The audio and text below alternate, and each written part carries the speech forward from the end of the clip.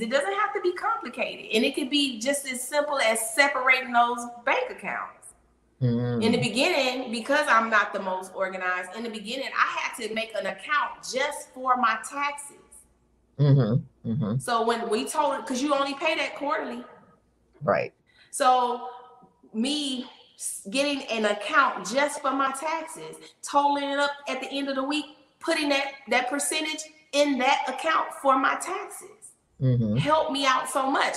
It's the simple things. It doesn't have to be something, you know, bottled up that sounds so, you know, hard to do or complicated. Like, because sometimes when people give information or advice, it sounds a little complicated, but it's just something as simple as having a separate account just for my taxes.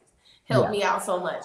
And, you know, a lot of things that advice that I would give them, you know, when it comes to investments and things like that, preparing to, you know, become an investor, is something simple as real estate.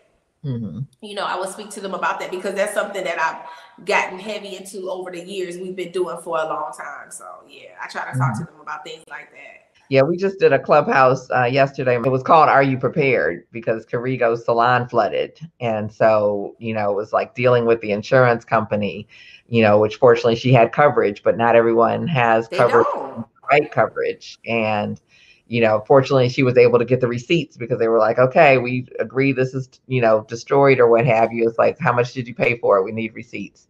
So fortunately, she had a system in place to take care of, you know, those apps. They got all kind of apps on these phones that where you can keep up with these receipts. Yep, and she had taken pictures of it, so she was able to shoot it right over.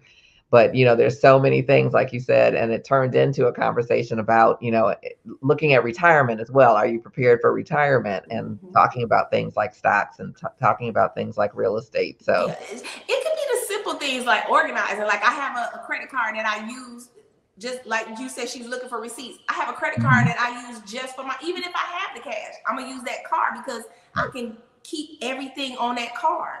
You know, it's simple things by separating things in your business that will help a person out so much.